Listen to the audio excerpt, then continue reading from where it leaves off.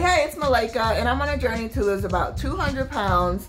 And today is my week 5 weigh-in day. So before I get into that, I wanted to share my word of the year with you. Like I mentioned before, I'm really not into resolutions. I do make goals throughout the year that I keep track of. So I don't really do New Year's resolutions every year. I typically have a word of the year.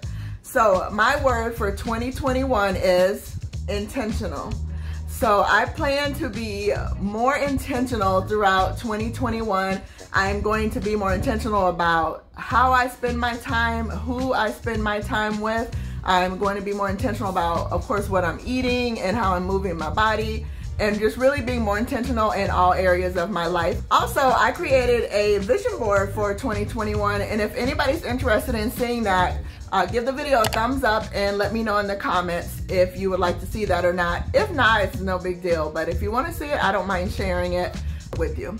Okay, so this week's weigh-in. So for this week, my weight was 323.6. That means I'm down 0.4 for the week and 10 pounds total for this journey.